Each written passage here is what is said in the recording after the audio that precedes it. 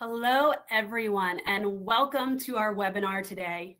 Before we get started, I'm going to walk you through some of the engagement features available on our webinar platform. So we're live today, both from our Cvent HQ studio and remotely from our home offices. And we have a bunch of speakers who would really love to engage with you. So to get us started, if you could all go to that top right chat area right now. I want you all to go there and let us know where you're tuning in from.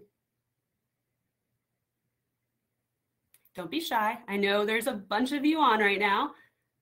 All right. Oh, all over the place. All right, this looks like a lively audience. So I want you to use this chat feature to engage with other attendees. You can add your commentary here. You can put in information about your personal experiences based on what we're talking about. We also have a Q&A box right below there. That's where you want to put your questions for our panelists. So throughout the session, feel free to go to Q&A and add any questions you have for our speakers. We also have that resources section, and we're going to put the deck there and any other relevant resources we have to this webinar. We won't have any polls today, so you won't have to use that area. And then at the end, feel free to take our survey. We love to improve our webinars for you, so let us know what you thought about the information we shared today. Also, after this session, you'll get the recording, so if you want to rewatch or share with colleagues, feel free. So with that little housekeeping notes, I'm going to get started and introduce myself. I am Kelly Kopek. I'm a product marketer here at Cvent. And what I work on are our exchange solutions. What that means is there are products that connect planners with suppliers. So think things like our venue sourcing solution, our new vendor sourcing solution. We recently acquired Reposit, which was very exciting, event diagramming software, as well as room block management software. So I'm going to kick us off, and I'm going to bring on the rest of our speakers in a little bit. So let me set a little bit of context for today's content. At the beginning of the year, we showcased our top 10 trends predicted to impact events in 2024. We compiled these trends based on Cvent data and various market research reports out there. And we did this at the end of 2023. But as we know, we're more than halfway through the year. We acknowledge that some of these trends are evolving as we see what's actually shaking out in 2024. So today we're going to highlight 4 of the trends that are our biggest movers and shakers and notable to pay attention to. So the first 2 that we're going to highlight are on this slide. First, technology unites planners and venues. Also, we're going to highlight venues and vendors support experience first events, followed by centralization for scale. And finally, we'll talk about AI experimentation and how that's growing. So for each of these trends, I'm going to be showcasing relevant data on each of them, and we're going to have a discussion with our Cvent panel of experts.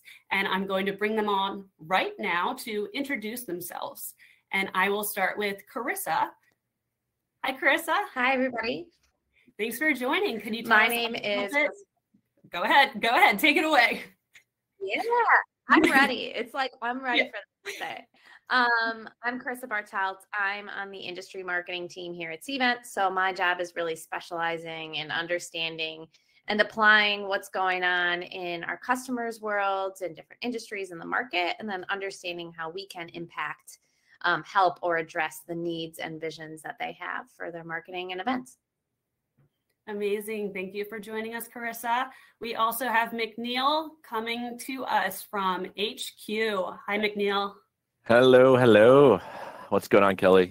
So yeah, McNeil Keenan, Vice President of Product Management here at Cvent. Been at Cvent the last 17 years. So not quite the beginning, but pretty far back there in 2007. I head up product management along with Brett Fitzgerald for the Event Cloud side of the house. So excited to join you guys today. Yeah, thank you so much. We're really excited also to have Alexa with us today. Alexa is joining us as a new member of Cvent coming from our recent acquisition of Reposit. Alexa, could you tell us a little bit about yourself and Reposit? Absolutely. Really happy to be here. I'm Alexa Barabee. I'm one of the co-founders of Reposit, as Kelly said, Cvent's most recent acquisition. So super excited. We really specialize in vendor sourcing. And so Think the non-hotel sector. So restaurants, transportation, AV, catering, logistics, decor, you name it, we are here to help. Great, thank you. And last but not least, we have Alex joining us also from HQ. Hey, Alex. Product marketing. I've been here since 2008 when I first started, and we were looking to launch the supplier network. We've come a long way, and I'm looking to share some of those trends with you today. Awesome. So we have a great lineup today, and I'm going to kick it off with our first trend, and we will bring on the speakers in a little bit. So our first trend, technology unites planners and venues. We know event technology is key in uniting planners with venues and vendors, especially over the past few years. Both planners and venues have had to struggle with newer and fewer staff. We've all had to do more with less, and technology has been more crucial than ever. So we want to know, how has this trend evolved? Are planners still newer and relying on technology? So we took a look at our data, and our data is telling us, well, yes, that's still true. We looked at the evolution of new planners using our venue sourcing tool, the Cvent Supplier Network, and just over the course of 2024, we looked at this. And we saw that there was a significant 14% growth in new individual planner sourcing in just a really short time. That's Q2 over Q1. So this was significant across several industries, as you can see by the percentages below as well. We also took a look at some of the usage data from our technology that specializes in planner and supplier collaboration. So over the past 12 months, we saw more events being managed between planners and suppliers and more diagram exports, and that facilitates collaboration happening in our event diagramming tool. Through our room block management software, Passkey, events and reservations, they're up nearly 11% over the last 12 months. So with collaboration through tech comes time savings and efficiencies. So it's clear both planners and suppliers are still relying on that more than ever to do their job. So that kind of tees up a little bit about this trend. And I want to bring in Alex and Alexa to join us to kind of dive into this trend a little bit more and get their thoughts. And so I want to bring Alex in first for the first question and ask about what hotels are thinking about the new planners in the industry. This has been something that's been going on for quite a while. And as we saw by the percentages, it's still happening. We have a lot of new people that are joining events. How is this impacting the hotels, and what do they have to say? We're super positive with all the new faces entering the industry, of course, not just on the planner side, but also on the venue side. And one thing that's really apparent is that education is key, and it's a great opportunity for both the planners, the venues, and the destinations to really build on that partnership. So one thing, a great opportunity on the planner side is to really take the time to learn and understand how valuable partners these CVBs can be for you. And then on the venue side, sharing those best practices, the do's and don'ts, really informing these planners on what are the common turn down reasons for an RFP, what are reasonable expectations when it comes to response times. And then the second piece is, the relationship, the industry is really built on relationships. And with that being said, an RFP can often feel very transactional. So just think of that RFP as oftentimes the gateway for really building that relationship in the future. Even if you don't necessarily award that piece of business to a venue, there might be opportunity in the future. And then on the venue side, of course, if you don't win that piece of business, think about it as an opportunity to build that pipeline for the future. Absolutely. Relationships are key, and we know that. And I think Alexa has a little bit of insight, seeing kind of that in real practice, see the planners and the vendors and the special event venues and that connection. And you're really seeing that play out throughout this year. So let us know how you've seen that relationship evolve throughout the year. Yeah, I was talking to a colleague earlier, but I feel like that's one of the most rewarding aspects about starting Reposit is just watching the relationships between planners and suppliers evolve over time. There's been so many instances over the past couple of years where we've seen a planner and a supplier connect for the first time through an RFP, but then end up working together on multiple events throughout the year. So we had a recent example of one of our planners. It's called Be New York, and he really specializes in bringing Belgian tourists to the US. And he was launching a new Sunday Harlem tour that involved seeing the neighborhood and of course, the gospel and the famous Sunday brunch. And he was able to, through Reposit, connect with the Lido restaurant group. And since then, I've seen just multiple regular group brunches of 30, 40 people going to that same restaurant group over time. So I think it's things like that that are just really cool to see. And it all starts with an RFP, but it's what you do with it after. And so it's that being responsive, it's going the extra mile. I think she invited them on site to see it before they sent the group. So those relationships, I think, are what the business is all about. For sure. So the technology is really crucial in establishing the start of the relationship, but there's, a lot that can happen outside of technology that can take that relationship even further. Do you have any examples of other ways that technology can help facilitate that relationship? And we know that, building that relationship happens, like we said, outside of technology, but there's also a lot that Reposit does specifically around creating a great relationship. Yeah, we do a lot to bring our planner and supplier community together, obviously through the RFP and through the technology. We also have prospecting tools that we've built out for our vendor network. And so even if you have a week where you're not matched with an RFP, you have the ability to go into Reposit. You can say, I'm looking for more DMCs. I'm looking for more corporate planners. I'm looking for more third parties. This is the average group size I like to support. And then you're able to, it's almost like a professional LinkedIn for the industry specifically. You're able to see the live planners on our network and connect that way. And then just like Cvent, we try to do a lot of like networking events to bring our bigger city communities together in person too, so they can build that trust off the bat. Amazing. What about you, Alex? What technology kind of stands out from the Cvent perspective as facilitating that relationship between planners and suppliers? Yeah, as I kind of touched on before, when we think about the RFP itself, it's really that launch point to building those relationships. So on the planner side, it's a great opportunity to share, what is your total event program? Where are you looking to host events, and how might you be able to bring business to that venue or that destination? And so just using that as that first touch point is a great way to really build that partnership over the long term. Great. And I am going to move on to our next topic, but we will get back to this crew in a little bit. So the next topic is specifically venue support experience first events. Planners, this is no surprise to anyone, are on the search for venues that can create the ultimate experience. And there's really a lot of pressure to have an attending experience that really outdoes other events that the community is attending, or even outdo your own event each year. I know we try to do that every single year with our marquee conference, Cvent Connect, to do it bigger and better every single year. And that's why it's been more crucial than ever for venues to support these experience first events. Over the past few years, it's been a little bit harder because planners are struggling with high demand to find the rates, space, and dates that they need. So really looking outside of the traditional hotel is starting to trend. And so we wanted to look at some of our data to further explain that trend. And we, of course, have global hotels on our Cvent network, but we also have a vast database of unique venues like museums, stadiums, country clubs, and more. And we've seen a 16% increase in RFP value sourced to unique venues in the last 12 months.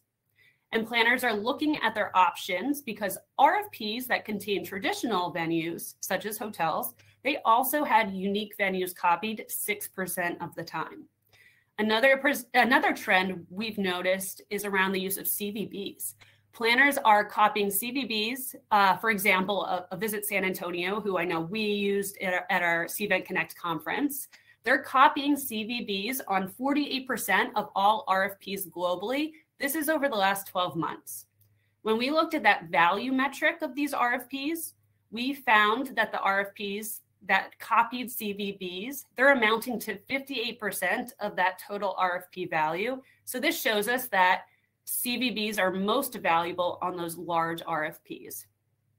Now, I want to bring on our panelists again, specifically Carissa and Alexa, and we're going to talk about this a little bit. So I'm going to start with Carissa, and I want to ask you a little bit more about what planners are really looking for when they're seeking a venue to create that ultimate attendee experience? Yeah, I think, first, when we talk about experience at an event, right? Experience tends to be a jargon word we use a lot. What we're really getting at is, I think, the unique feel that sets your event apart, right? Or it's essentially kind of like your brand in action. So what do vendors need to bring to the table to kind of help with that? I think customization and flexibility. They should be asking themselves always, right, how adaptable can we be? Do we have the flexibility to create different activity zones, lounges? I want to create different experiences throughout the day, right, to accommodate different vibes or different activities.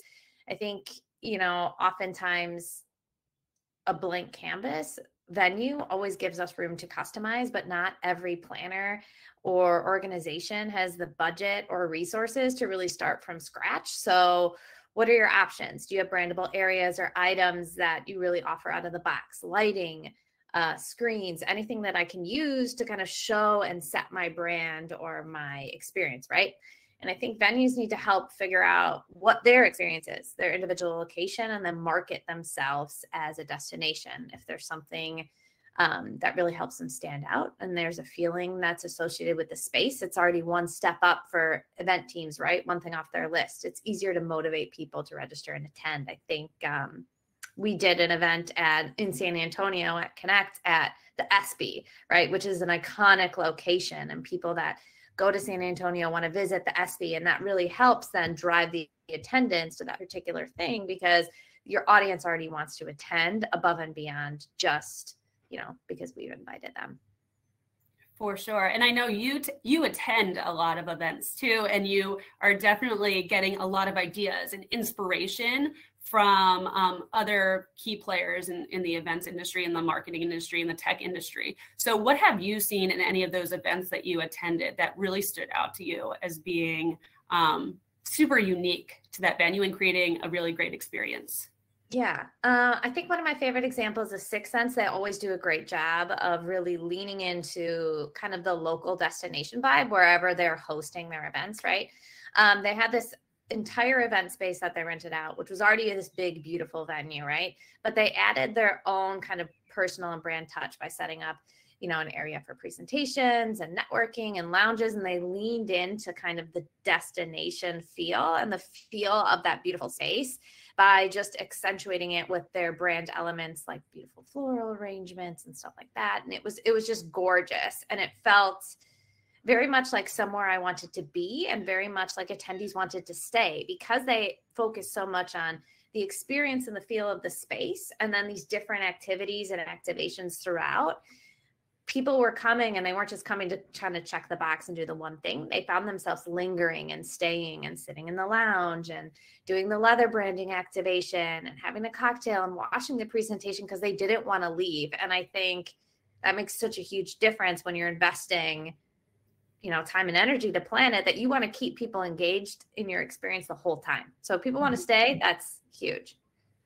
And I think creating that experience, it really ties back to that last trend we were talking about, because I'm sure the ideas were coming from, in this case, like Sixth Sense, right? They're a planning team, but the hotel and the venues have to be willing to accommodate and really be creative in making this idea come to life. So it's all about that collaboration. So I think these two trends really tie together really nicely. I want to ask Alexa, specifically, why do you think that unique venues are trending right now, maybe over a traditional hotel? Why is this happening right now? Yeah, it's funny. We've seen the same trend in Reposit's RFP data recently too. And I think from my perspective, there's a couple different reasons. One, I think they're really looking to personalize and customize. And I think oftentimes unique venues just offer a bit more flexibility to create those tailored experience that are aligning with their vision versus maybe a traditional hotel space. And so maybe the ability to bring in different catering options or different decor or have more flexible layout configurations, things like that, I think play a big role. And then in this day and age, I never know if it's a good thing or a bad thing, but social media is always part of the conversation. So I think everyone really wants that like Instagrammable moment. and the unique venues can provide kind of more visually appealing backdrops that get the attention and really get that engagement up. And then I'd probably say the last big thing we see a lot of is just taking environmental considerations into play. And a lot of the times we're seeing unique venues may have a smaller environmental footprint compared to a very large hotel, and are just aligning a bit more with the sustainability efforts that the planners are putting forth. Going off of that, you mentioned sustainability, environmentally friendly being a special consideration for planners. Is there anything else that they're seeking out specifically with unique venues, and what are the types, I guess, that you see popular? We've seen a lot of venues that involve some kind of activity being really popular, and it's not traditional meeting space. Like I would even say, before we worked super closely with Topgolf, I didn't know that they had private meeting space. I've always gone to hit the ball and drink with my friends. So things like that. We've seen like Topgolf, Pinstripes, Flight Club, even City Experiences does really nice like dining cruises. Concert venues and music venues we've seen be pretty popular for meeting space. Outdoor vineyards, cool wineries, wine bars, museums, things like that, I think we've seen as like a really big rise. And then probably restaurants too, just like using the private dining space as a meeting room and then going out and having some kind of cool activation. We've seen like mezcal tasting or oyster shucking classes. So kind of combining that like immersive experience with the venue space has been very popular. Amazing. That sounds like a lot of fun, a lot of good ideas for anyone planning an event right now. I'm going to move us on to our next topic, keeping us on track. Our next topic is all about centralization. And that's a trend that we at Cvent have seen with our customers become increasingly needed. Most organizations are concerned with cost and efficiencies of their teams, and centralizing the event teams and processes can really help them achieve both. And I want to showcase our trend data right now. And this is coming from Cvent's data. With remote work prevalent and small meetings crucial to doing business, we've noticed that there's a shift to more small meetings, RFPs, being managed on Cvent. We saw that 38% of RFPs sourced in the last 12 months were considered small meetings RFPs.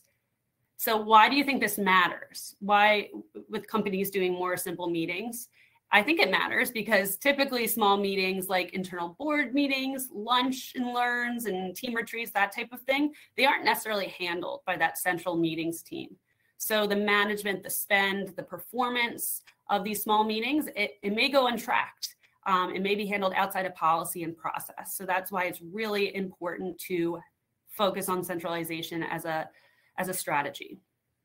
So I want to look at this commission study that we did with Forrester last year on scaling event programs. You can see that field teams are handling simple in-person events 75% of the time. They're even executing 34% of large in-person events. So the frequency and complexity of in-person events, even those simple meetings, it's super high.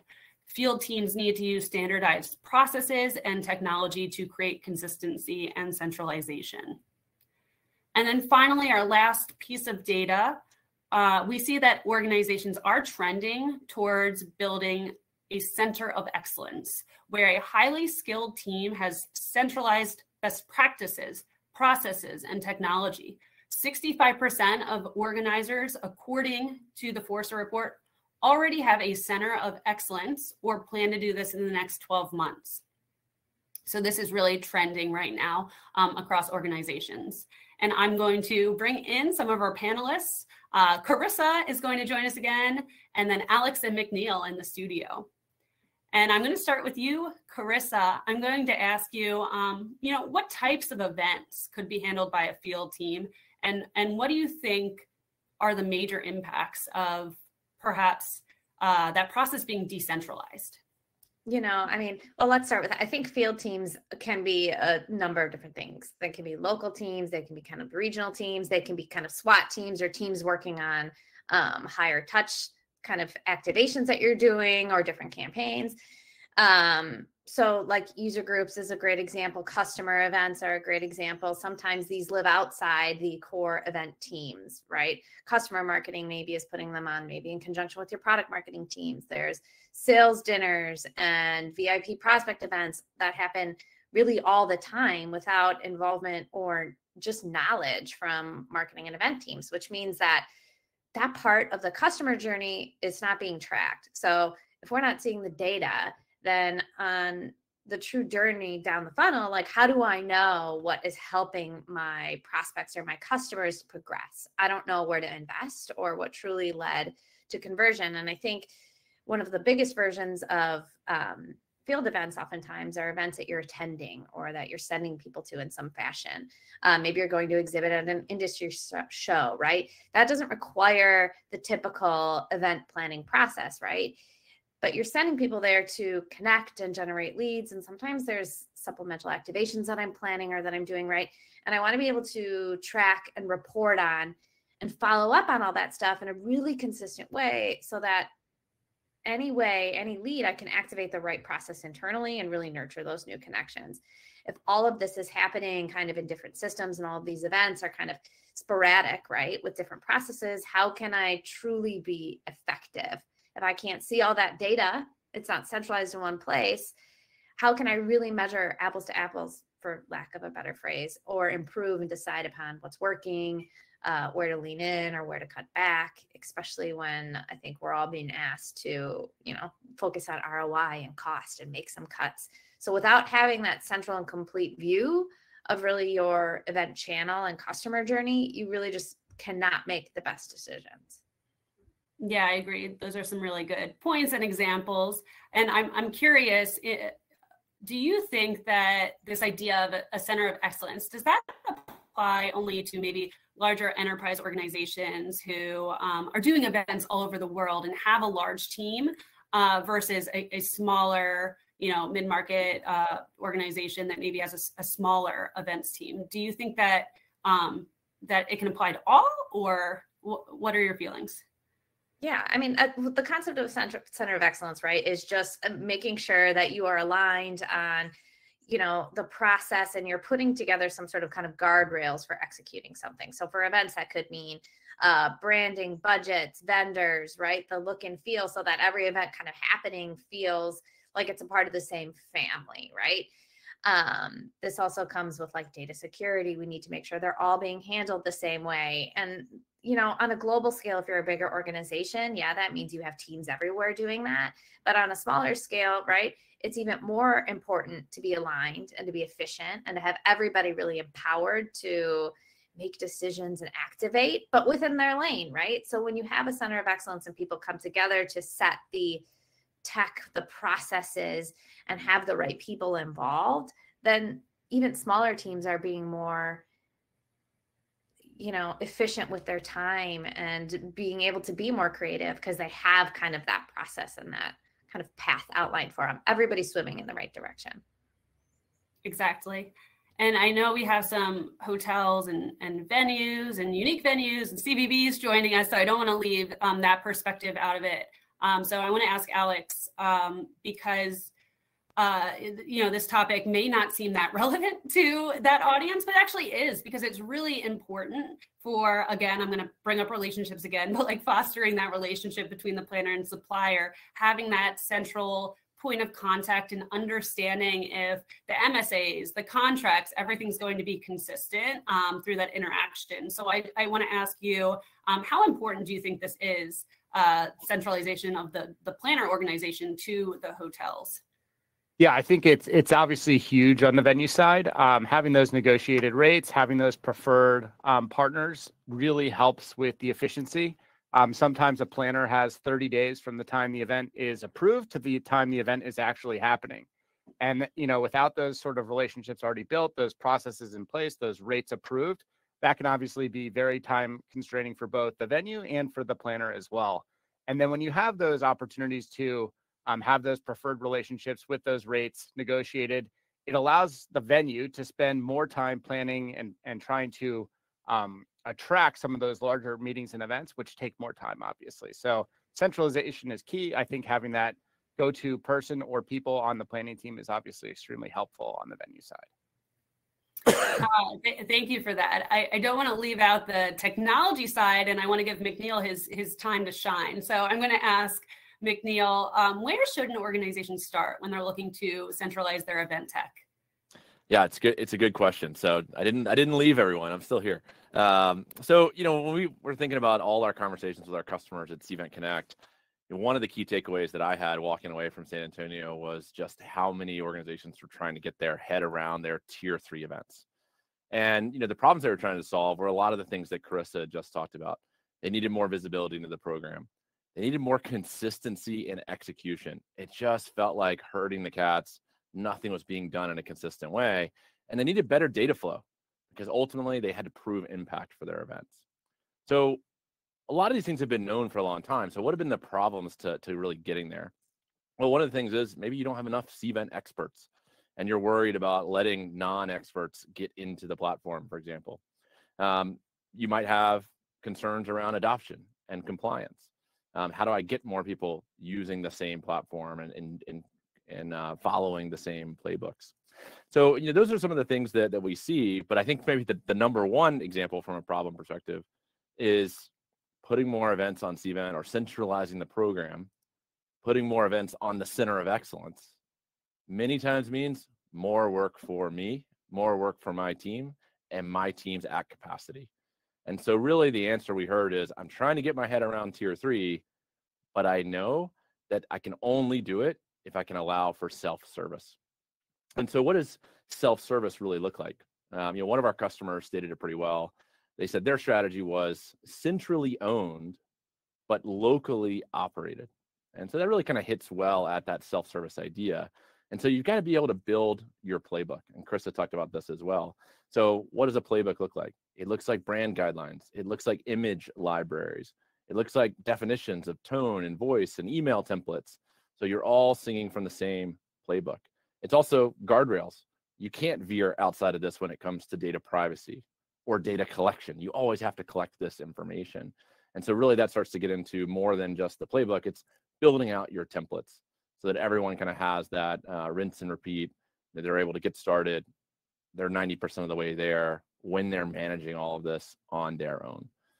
So I think that's kind of the steps to get to centralizing the program. It's empowering self-service. And I think you mentioned, it takes a lot of work to do all of this, but the pay is really great. And I think that, maybe some of our customers are realizing it doesn't take as long as one would imagine. So, I mean, if someone is looking to start doing this, how long do you think this would take them to maybe implement a self-service kind of playbook?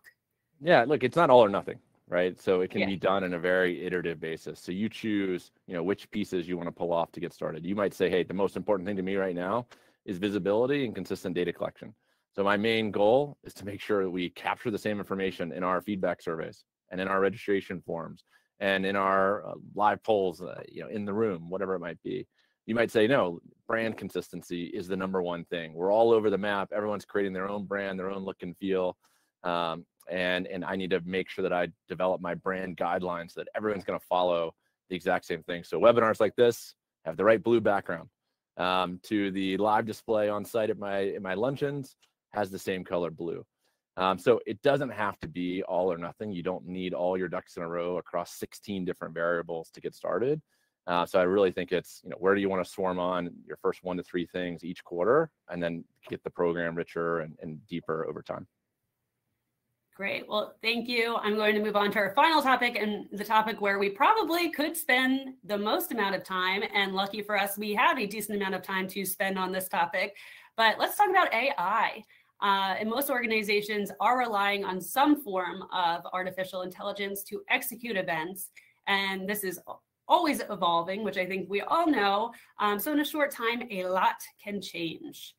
It's clear that AI is here to stay, though, and I wanted to show this example from an Accenture report. 98% of global executives agree that AI will play an important role in the organization in the next 3 to 5 years. While productivity and streamlining job processes, they're the top reasons why executives think that AI will play a role. 54% also believe that AI can improve written content. And I'm going to bring on McNeil and Alexa. They're our resident AI experts to talk about a little bit more about our experiences and how we're using AI. And McNeil, I'll start with you. And I'm curious, what are the tangible ways that planners and suppliers can use AI now to support their events? Yeah, so maybe I'll talk about the planner side and leave the supplier side to Alexa. But when we think about what AI is, AI has been around for a long time. But what's really new about AI is the generative AI, these large language models. And largely what it means is, they've studied the entirety of things that have been written in the English or many different languages. And so what are the things that it's best for? Well, first and foremost, some of the most hidden work for a planner is the content.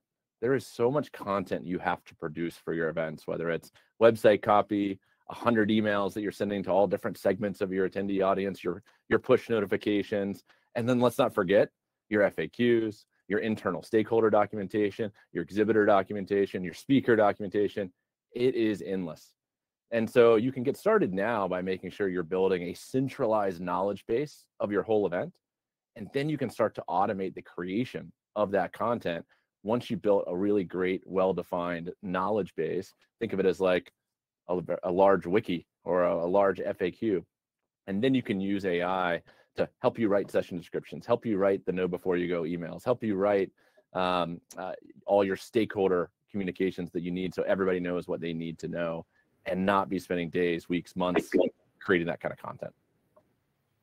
And Alexa, because McNeil is so graciously putting the ball in your court for the supplier side, what are some ways that suppliers are using AI right now? So we've seen a lot of people using it in terms of like reading contracts, I think, on the supplier side. Again, I always say AI should not replace your lawyers, but it does a great job at summarizing documents, especially if you have the upgraded version of ChatGPT. So you can ask it things like, hey, pull out the most important phrases in this contract. Tell me what is maybe more favorable to the person who wrote it. Tell me what the most expensive room block night is in this contract, anything like that. It essentially reads it and can answer any of that back to you. And then I think another big thing on the supplier side is just like sales and prospecting in general. So using AI to find what your competitors could be doing, finding good target clients for yourself, and just speeding up that process in general.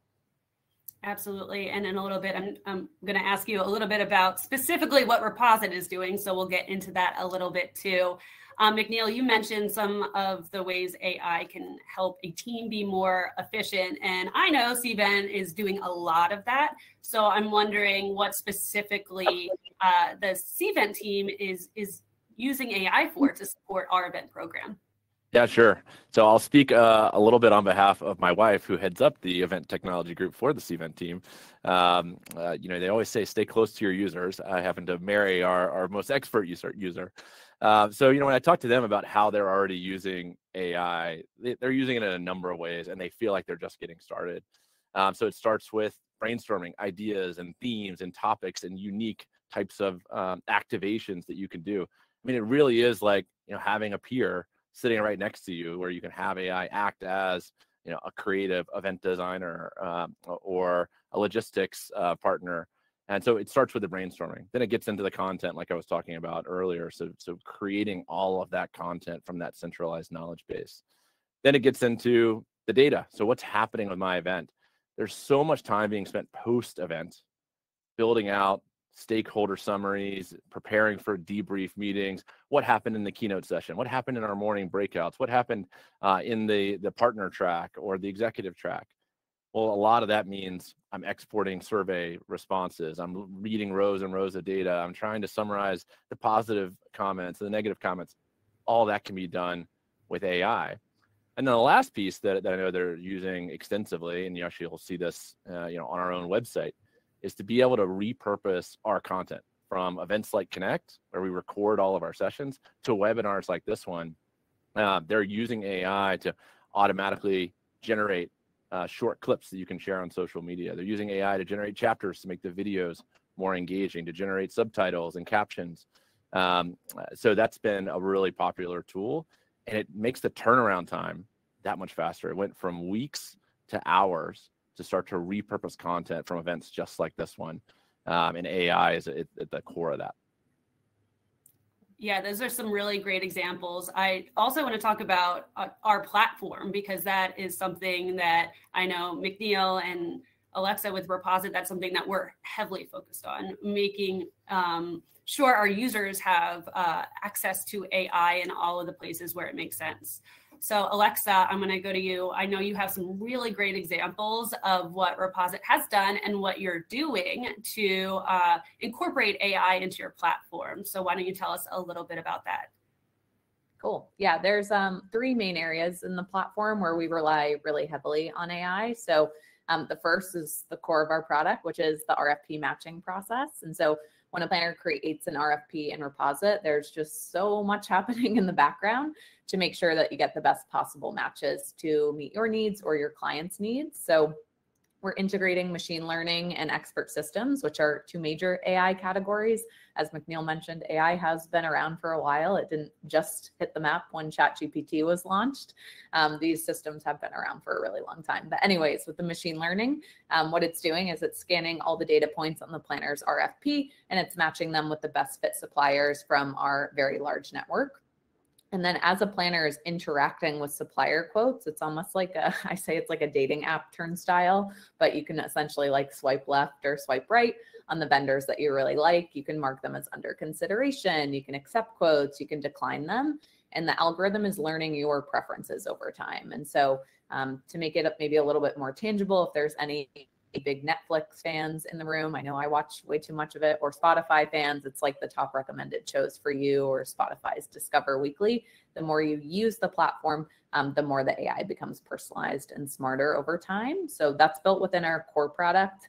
And then we launched in September our first ChatGPT integration within our proposal builder. And so as you're communicating back and forth with the various vendors, instead of needing to download all of that information out and copy and paste and put it into a PowerPoint in order to ship it off to your client, you can click a button that says add to proposal. ChatGPT will summarize the back and forth between you and the vendor. It'll pull in all the information from their profile too, and it will summarize it into a nice little paragraph that you can ship off to your clients with images and kind of everything packaged up nicely. So what used to take a lot of time now can be done in just a matter of minutes, which is pretty cool to see. And then our last one, which is very recent, I think we launched it less than a month ago at this point, but we've been working on it for a while. That one's using natural language processing. It's called Plan Pilot. And so you almost have, I like to think of it as you have like a little virtual assistant with you at all times, or maybe an intern, if any of you have used that. But basically the goal of that feature is to eliminate all of the back and forth communication that needs to happen between planners and vendors during the pre-planning process. And so I say this all the time, and I love our suppliers to death. There's no hard feelings, but sometimes they're moving too quick. They got a lot on their plate and they don't read every single piece of the RFP. And so what Plan Pilot will do is it will prompt the vendor to get those responses back. Let's say they missed adding tax to the quote, or they missed gratuity, or they forgot to upload their menu. It will swoop in, and it really speeds up that time to booking too. So that one, really good results so far, but we're going to keep working on it, and we're really excited about it. Amazing. And I'm going to go to McNeil about the Cvent event platform. I just want to let you know you only have a couple of minutes because we're doing a lot, so you could probably talk a lot about this. So what are you most excited about that we've done or are doing? Yeah, so like I think there's 3 buckets. One is getting friction out of the marketplace, and Alexa talked about that. When it came to vendors, we're doing the same thing with venues, and that we want to help planners, spend less time with RFPs, but providing more relevant information so they get better responses. And we want to help venues have faster responses. So many of the content is embedded deep inside their custom question libraries and their responses, because many of the responses are the same, but it takes time to pull it all together. So we want to get friction out of that process so we can get better RFPs out, better responses back, and faster. And so really getting friction out of the marketplace. And that was some of the real magic that we saw in Reposit, specifically in the vendor side. And so we definitely see the same opportunities when it comes to the sourcing side. Now, there's 2 other sides to this as well. One is planner efficiency writ large, and the second is personalizing the attendee experience.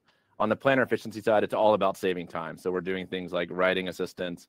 We're doing things like adding in AI assistants onto all of our insights dashboards. So you're not just extracting data and viewing visuals. You can simply ask a question, get an answer. But one of the things that we're most excited about is personalizing the attendee experience. If you think about what really drives engagement and impact for an event, it's making every experience feel like it's bespoke to each individual. And AI is really an enabling technology that can get us there. And that's in a lot of ways. It helps our planners better understand each and every contact in their address book's interest, using AI based on all their engagement at their events. Then you can use segmentation to really personalize every part of the attendee experience and target your functionality specifically to each different segment of your audience. But it's not going to stop there. Things like chatbots on your website to answer questions and hopefully convince people to sign up for the event. When they sign up for the event, we're going to help them onboard, writing great profiles. We're going to give them great headlines and great descriptions so more people have complete profiles. But then it gets really exciting when we get into the engagement of the event. We want to make sure that their experience feels built for them. And it's all in this area called My Event. That's where they're going to go to see daily summaries of everything they did for that day. They're going to be able to actually see key takeaways from the sessions they went to. Well, how's that? Well, we're able to actually tap into the soundboard of every session in every room, and we'll be able to use AI to transcribe, write key takeaways, quotes, key ideas. So it's like every attendee in the room is taking notes, but now they don't have to. And so we're able to kind of put that all together. Here's the people you met. Here's the exhibitors that you went to, or booths that you visited. Here's the sessions that you went to and the key takeaways. And we're writing that daily summary. We're writing that event summary. So not a single one of your attendees is going to forget the value that they got at this event. It's almost like the boss email. You write that email template before the event. Hey, download this, send it to your boss so you can convince them to go to the event. Well, this is happening after the event. Now they can have all the key takeaways in one place. They're going to remember the value they got. They can share those takeaways to their colleagues, and they can prove the value to their boss that it was worth sending you to that event. And not only should you send me back next year, but you should send me and a few more of my colleagues. And that's all kind of because of this new enabling technology to really kind of personalize each experience without a planner having to write these things one by one, which of course nobody has time to do that. So it sounds like through what we talked about with the venues and vendors supporting events, and then with AI and all of the great things that that's going to do, not only from the planning process, but the attendee experience, that events are just going to get that much better in 2025. So I'm going to kind of use that as a segue into our final topic, because we are currently now working on what are those trends going to be for 2025. I'm going to use this panel to ask our panelists what they think is going to make the 2025 trend list. So everyone can join and give their perspective. And I'll start with Carissa, because we haven't heard from you in a while. Do you want to start and kick us off? Sure. I think I'm going to go with like a two-part goal for next year. I think my first part is going to be one more events.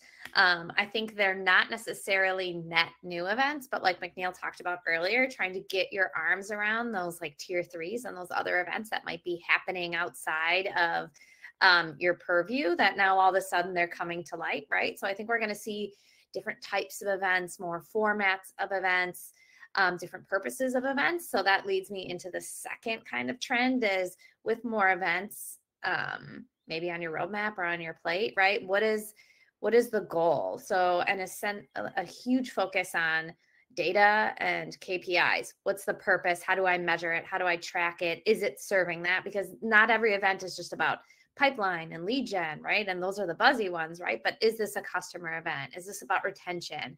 What are the metrics that I should be looking at to make sure that that event design is really serving the goal and the purpose of the event as a whole? And I think there's going to be such a focus on how to, one, understand the vision, design, and then report on what the true intention of the events that we're hosting are.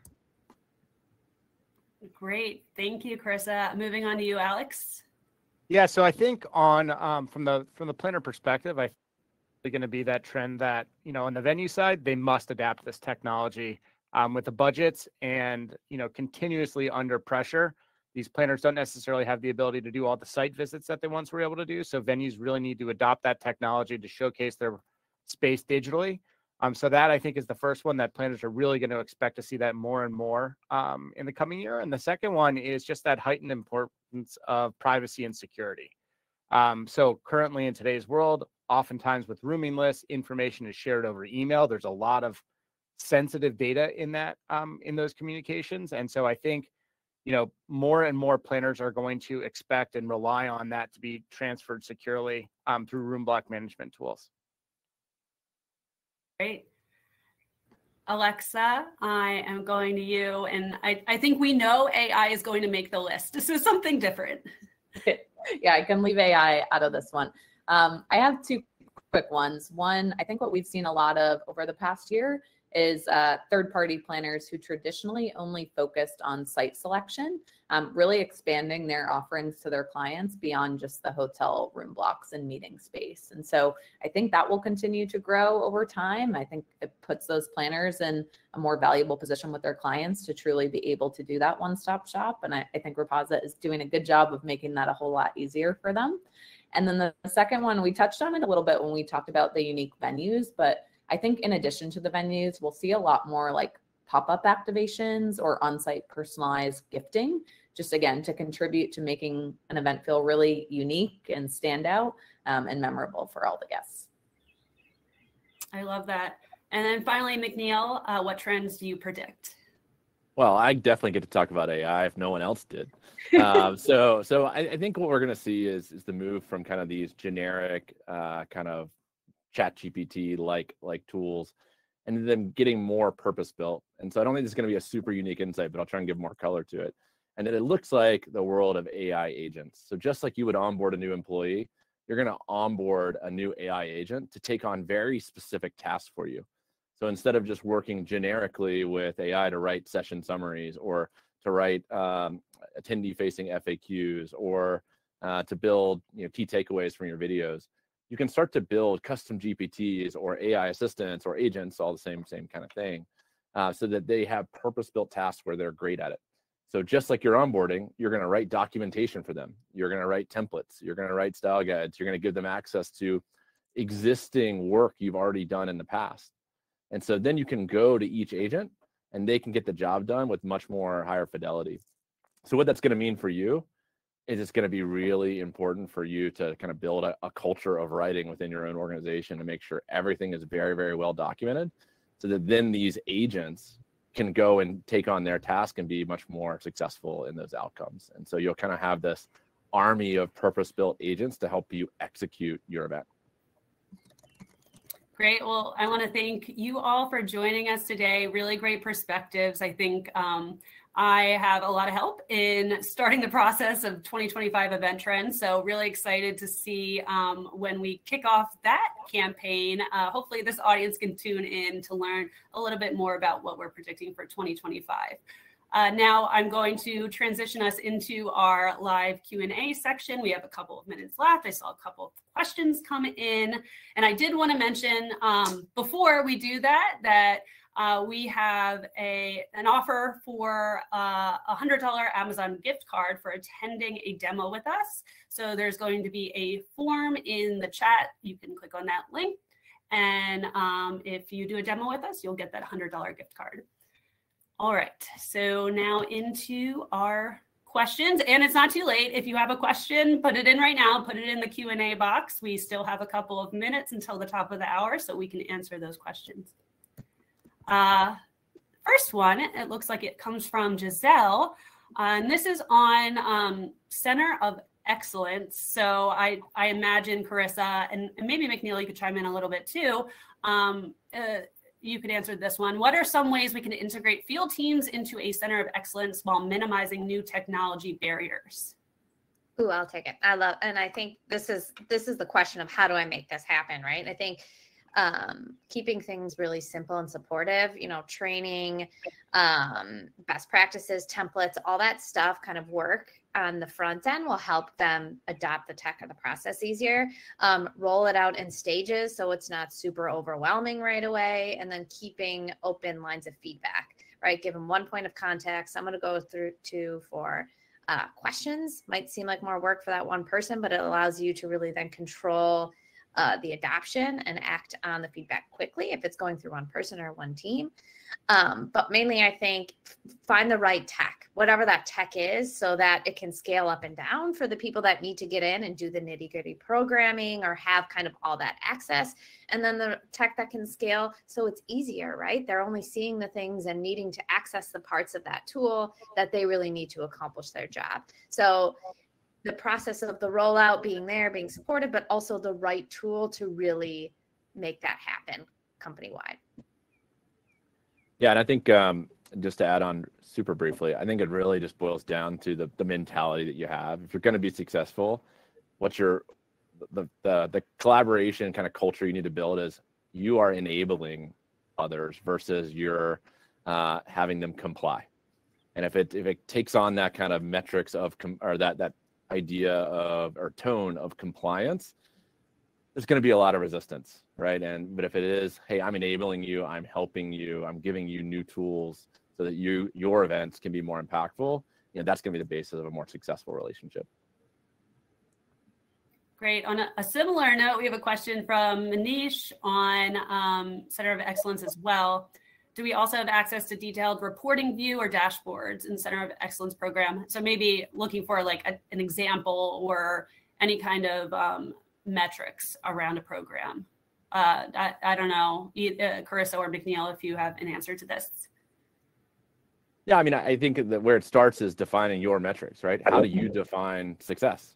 Well, certainly we, on the Cvent platform, we have lots of data, and I don't think it's a lack of data that's the problem. It's understanding what are the key metrics that you're trying to measure and that you're trying to move.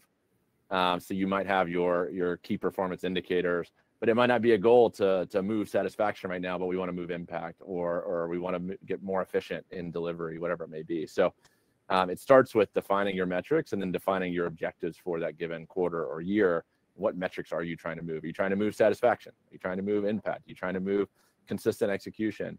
And so it's not going to be for a lack of data. It's going to be more of you defining what determines success and then building out those dashboards from there. And right on time, we just hit 11 o'clock Eastern time. So I think that will wrap us up today. Of course, if you want to provide any feedback or you have additional questions you didn't get a chance to ask today, take our survey and we'll check those out after the webinar. But thanks again to our panel of speakers, and thanks to you all for attending, and we'll see you next time.